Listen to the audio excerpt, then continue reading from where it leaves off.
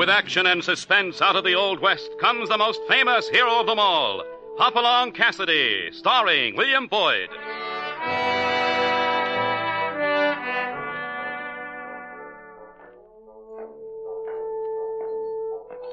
The ring of the silver spurs heralds the most amazing man ever to ride the prairies of the early West, Hopalong Cassidy, the same Hoppy you cheer in motion pictures, and the same California you've laughed at a million times. Raw courage and quick shooting have built a legend around this famous hero. Hopalong is a name to be feared, respected, and admired, for this great cowboy rides the trails of adventure and excitement. William Boyd as Hopalong Cassidy, and Andy Clyde as California. Here's Hoppy now with another new story. This one we call the Wastrels of Juarez. It began one day when California and I rode into town from the bar 20. We'd come in because of a shortage of flour and bacon at the ranch. But when we saw the crowd in front of the bank, grim-faced, milling around like steers in a draw, we forgot all about food for the moment. Something going on here, Hoppy. Something kind of peculiar. Yeah, there's Jed Kramer. Maybe he knows what this is all about. Ho, boy. Ho.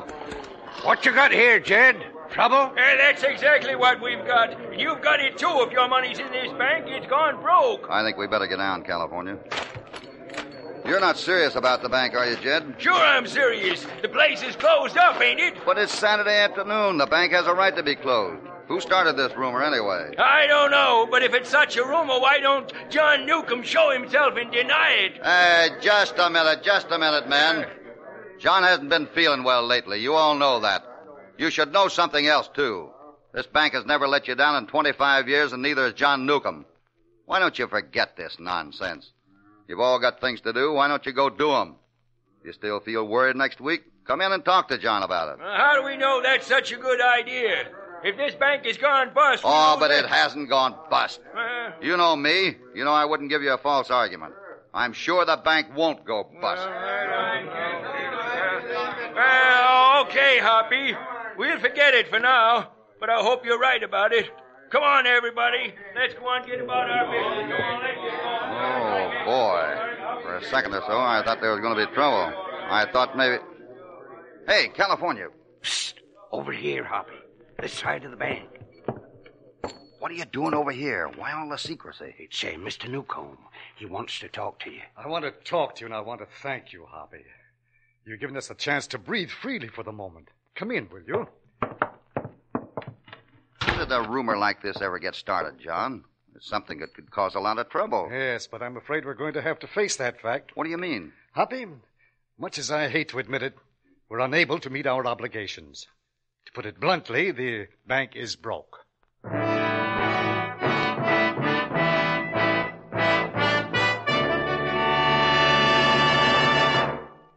Now, back to Hopalong Cassidy and our story, The Wastrels of Juarez.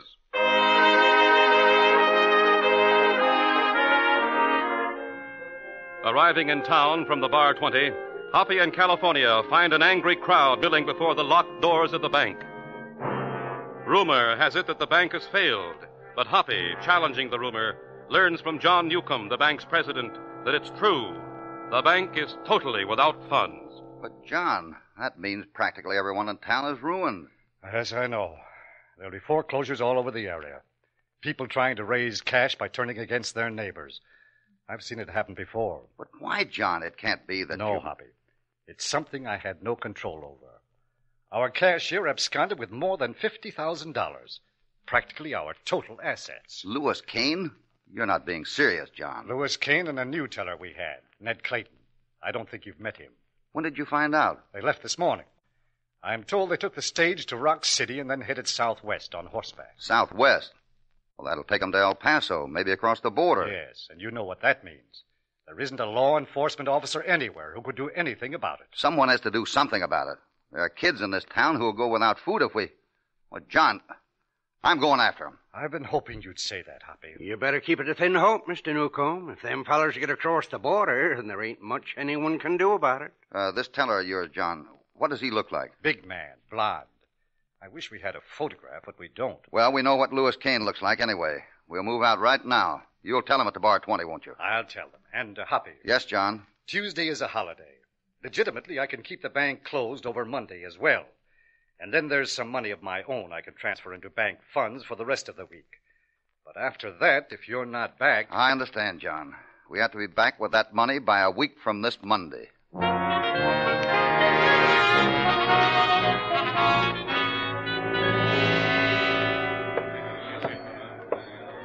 This El Paso, huh? It's a mighty big town. Too darn big for all the walking I've been doing. No luck, California? No luck at all. Nobody seems to know nothing about Kane or that Clayton feller. I'm beginning to think they never come here. I've drawn nothing but blanks myself. Mr. Newcomb said that Clayton fellow was a blonde. Maybe we ought to just start looking for yellow-haired six-footers. Well, there's one sitting over there. Somehow he doesn't have the look of a bank teller. Not the way he's wearing that six-gun. Hoppy, you're being flagged. The bartender. He's a-waving at you. The bartender? Good. I was talking to him a little while ago about Kane. Maybe he remembers something he forgot to tell me. Let's hear what he has to say. Know something, Hoppy?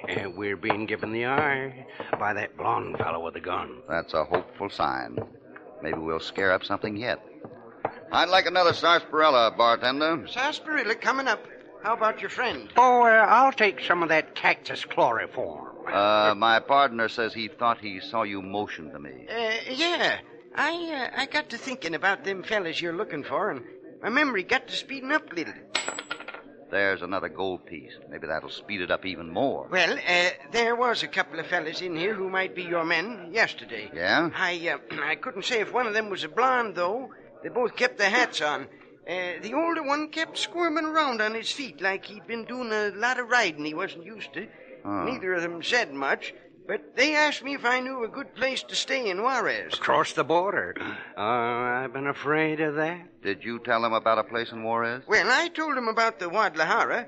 Guadalajara, huh? Yeah. Juarez is the toughest town in North America, and Guadalajara is the toughest place in Juarez. So I've heard. But upstairs they got rooms, and they're pretty clean, and I might say... You might say what, Joey? Oh, it's you, Harlick. Yeah. What were you gonna say, Joey? No, nothing much, Harlick. Honest, Always talking, ain't you, Joey? Yeah, but I never mean no harm, Harlick. Excuse me, got a customer down here. What's your handle, mister? Cassidy, Hopalong Cassidy. I've heard of you. My name is Harlick. Yeah, I've heard of you, too, from the Grass County Range War. You and your partner were looking me over a minute ago. Why? Color of your hair caused that. Blondes are kind of rare down in this country. Joey. Yeah. What do you want, Harlick? Come back here. I gotta clean the dust off these bottles, Harlick. Better come back, Joey. Harlick, you always get me wrong. I didn't mean nothing. I was just talking. Give me that bottle. The bottle? But this ain't your brand of stuff, I Harlick. said give me the bottle. Well, all right, here. Bend your head this way a little. Harlick, no, not with that bottle. It could kill me. I said bend over. Better put the bottle down, Harlick. I'll show you where I'm going to put the bottle. I'm going to put Harlick, it right no! I'm sorry, Harlick, and I couldn't just stand here and watch you hit him. Fast man with a gun, ain't you? Real fast man. Shooting a bottle out of a man's hand. Not much to that. No, of course not. And I said I was sorry. I'm pretty fast with a gun myself. I've heard you are. Well, you might keep it in mind. Especially if you decide to go to Juarez. Because I'll be in Juarez, Cassidy.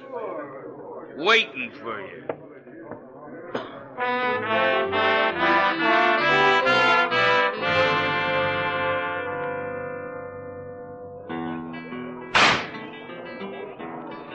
The toughest place in the toughest town in North America. Well, it looks like it and sounds like it. Well, what are we going to do now that we're here? Circulate around, will you?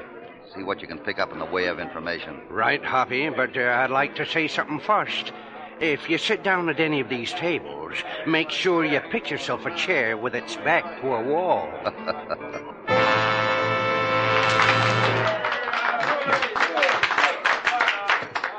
Welcome to Juarez, Cassidy. Hello, Harlick. Looking for a game? Not exactly. Well, we're playing a little draw. Nobody's getting real hurt. Sit down. Watch. Watch. No cards and you drink sarsaparilla. Makes a man wonder why he'd ever come to a place like the Guadalajara. Maybe I enjoy the sweet, fresh air that swirls around here. Well, every man of his own taste. Fella next to you is Jim Boyne, an hombre with no visible means of support. If you look good, you'll see he's a blonde like me. I've already noticed that. The lad shuffling is Clyde Marple, medicine salesman down seeing the sights. The way his luck's been running, he'd probably like to deal him off the bottom. But he ain't that good with the cards. You can see he's a blonde like me, too. Gents, meet Hopalong Cassidy. Hiya, Cassidy. Nice to know you, gentlemen. Harnick, your disposition seems to have improved since we met in El Paso. I can't help wondering why. Well, maybe it's 'cause I found out why you're so interested in hombres with blonde hair. What's all this talk about blondes? Well, take a look around, Marple. See any other light-haired men in this place? We're all there is. I know. I looked real careful. Why would you be so interested in looking? I was looking 'cause I knew Cassidy was looking. He wants to find a fair-haired hombre real bad. Why? Why don't you ask him, Marple? Maybe he'll tell us. Why do you concern yourself in this, Harlock? Maybe I'm the fair-haired hombre you're looking for. Yeah, maybe you are, but... Hoppy, can you break away for... Sure, if you gentlemen will excuse me. Oh, sure we will, Cassidy. But come back, won't you? We'd like to see you again.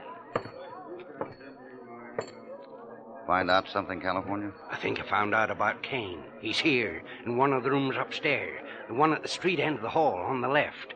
He could be there right now. Good. Let's go and see.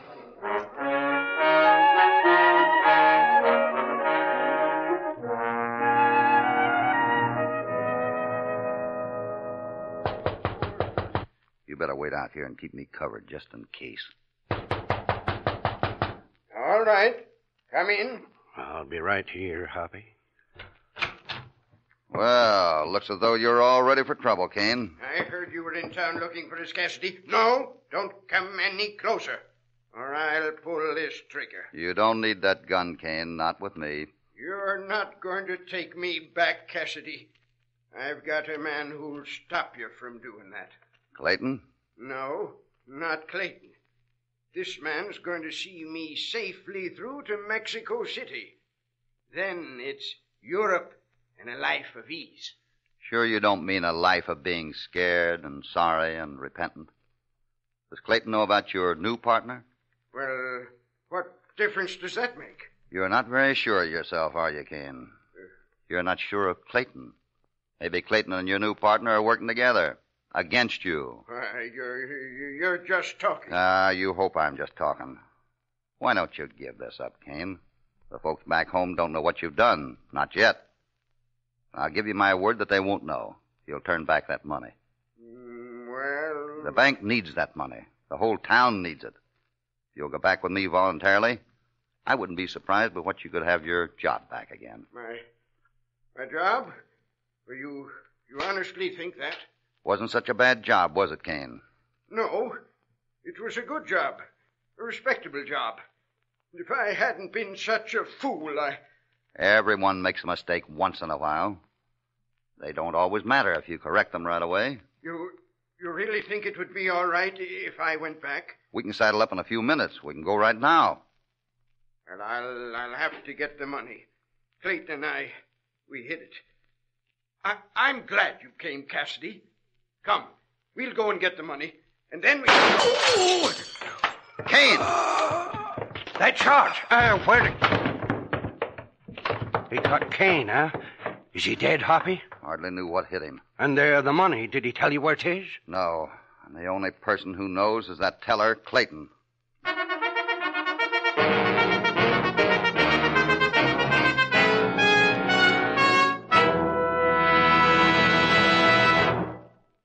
Now, back to Hopalong Cassidy and our story, The Wastrels of Juarez.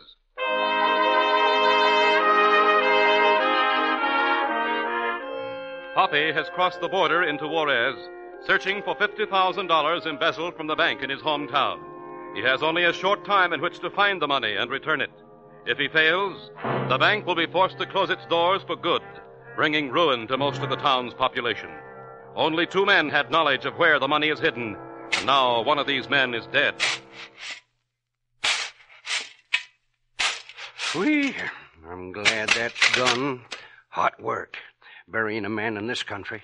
Yeah, but I think Lewis Kane'd thank us for it if he could. A man running away with money at his age. Plumb foolish if you ask me. I don't think Kane would have taken the money if it hadn't been for Clayton. That bank teller.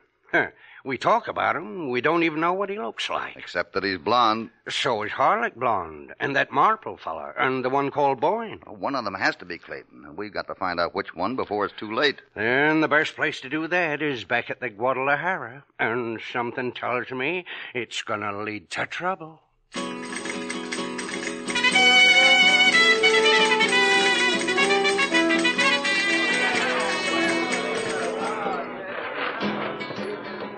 5 minutes, she said. You been in that office a half hour. A little business deal I had to make. Business? In a place like this?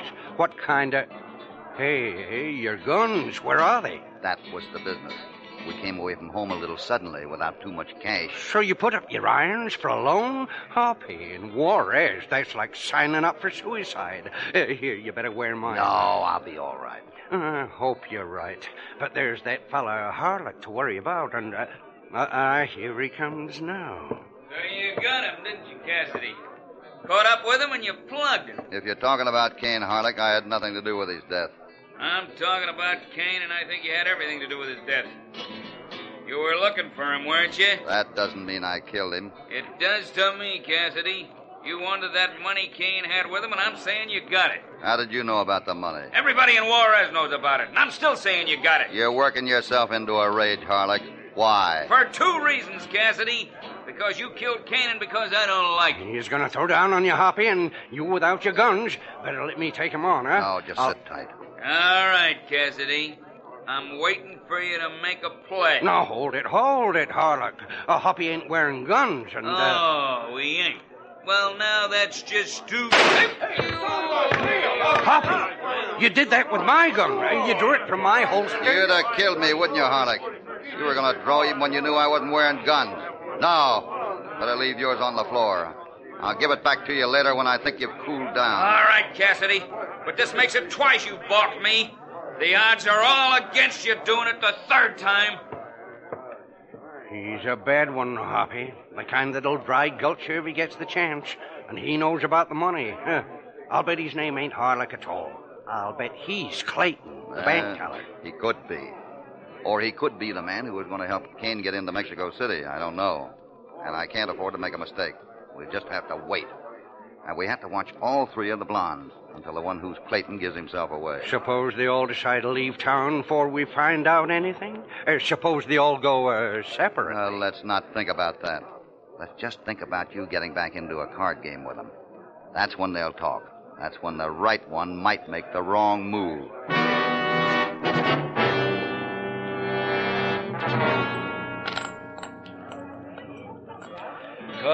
Cards. That's all I've ever done since I come down here. Makes me feel like a wastrel. Right now it seems to be paying off for you. You got most of the money on the table. You and this California, hombre. Yeah, ain't it the truth? Well, this is going to be my last day in Juarez. This evening I'm crossing the border into El Paso. Well, maybe I'll go along with you. I'm getting kind of tired of this place. Boyne said he's leaving, too. Let me have 3 cards, Marple. And let's not mix them up too much. 3 cards. How about you, California? I'm standing pat, just like my neighbor. See, Boyne and California stand pat, which means they could have a lot of stuff, or they could be bluffing. A lot of people try bluffing around here. But you never bluff. Is that it, Harlock? That's right, Cassidy. I never bluff. All right, California, what are you going to say? Well, I'll bet 10. Let's see now. California bets 10, and Boyne stays with it, which means they ain't bluffing. Well, I think I'll stick around, too. I'll raise it 5. It's your turn, Marple. What are you going to say about all this? Well, I don't have much left. Win or lose, this is going to be my last hand, but I'd like to see what all you fellows are crowing about. So I'll call you. Okay, let's see. California's got a full house, ladies high. Boyne has a full house, too, but not that rich. Well, guess that leaves it up to you, Marple. Well, it's like this. My tens might not be as glamorous as your Queen's, California, but I've got 4 of them. I'll say that's good enough to take everything on the table. Well. First decent hand I've had all evening. Come to Daddy. That'll set you up for a few more rounds, Marple. No, not me. I've been needing a stake like this to pay my bills and get out of this town. I've got to get back to selling medicine. And I'm going tonight while it's cool. Not a bad pot, Marple. How much you got there? Well, let's see. It's 10, 20, 40, 60, 80, 90, and 5. 95 round, shining silver dollars. You did all right. So, that's all for the game, huh? Well, let's push over to the bar for drinks. You heard that, Hoppy? They're all leaving Juarez. Yeah, I heard it. And one of them's got that money. We can be sure of that. But which one? If they scatter, we ain't got a chance in the world of finding it. We still got a chance. A good chance. Because this card game just showed which one of them is Clayton, the bank teller.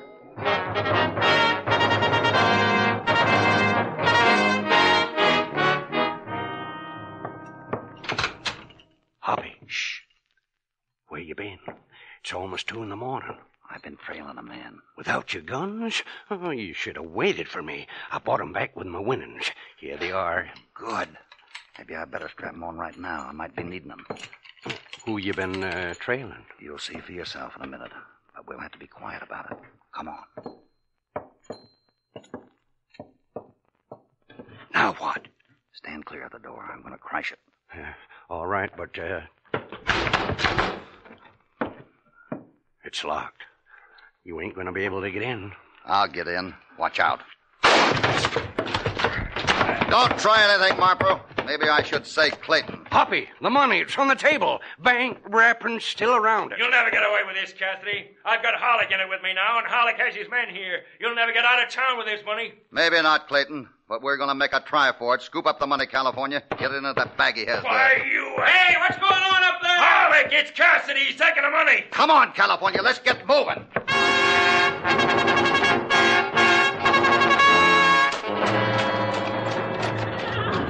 Marple, I'd never figured it was him. Wish there wasn't so much moonlight. The money safe? Practically back in the bank. Whoa, boy, hold it, Hoppy. What's the matter? Bunch of men up ahead. Hollick and his gang. Can we go south? No, they'd get us for sure that way. We'll have to run their gauntlet. Maybe we can get by before they saddle up. Right with me, Hoppy. Let's go. Yippee! Get it going! Get it going, you...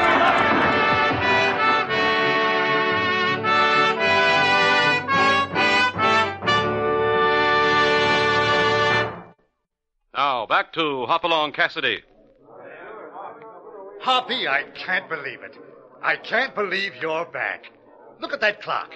It's 20 minutes past opening time. I was just about ready to go outside and tell everybody the Cattleman's Bank had gone broke. I guess I'm a little late, John. I'm sorry. Late? Why, you're the greatest sight these eyes of mine have ever seen. Here, John, you better get this in the safe. Thanks. It's all there but $300. I guess Clayton used that up gambling. Too bad. And then there's another $5 you'll have to send to the Guadalajara bar in Juarez for a door lock I had to shatter with a bullet. I'll be very happy to, Cassidy. Oh, Henson, open up the doors.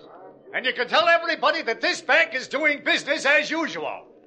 Hoppy, you've saved the future of this town. Come into my office. You're going to have to tell me all about it. Yeah, but first he's got to tell me something, Mr. Newcomb. Something he's been holding out on me all the way back here. I don't see why I need to tell you anything, California. You were there with me the whole time. Now, Hoppy, enough's enough. If you don't tell me how you knew that Marple fellow was really Clayton, I'll start drinking sarsaparilla. You were there at that card game. You saw everything that went on just as well as I did. Hoppy, Well, all right. Guess I'll have to tell you. It was those coins, all the silver dollars that Marple raked in with that big pot he won. Yeah, I remember the silver dollars. There was 95 of them. I even watched Marple stack them. But, All right. There it was. There what was? Marple was no professional gambler. Remember? He claimed to be a medicine salesman. But he stacked those coins quick and true, without even taking time to count them. He was able to do that because he was used to stacking coins, as a bank teller has to be. Well, I'll be doggone. Maybe I ought to start drinking sarsaparilla. Maybe that's the stuff that makes you so gol darn smart.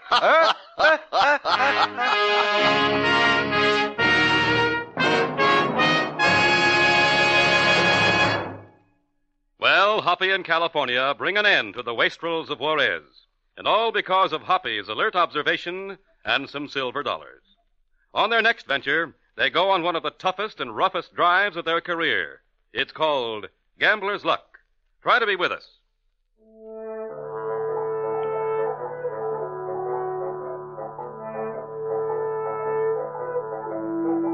Hopalong Cassidy, starring William Boyd, is transcribed and produced in the West by Walter White, Jr.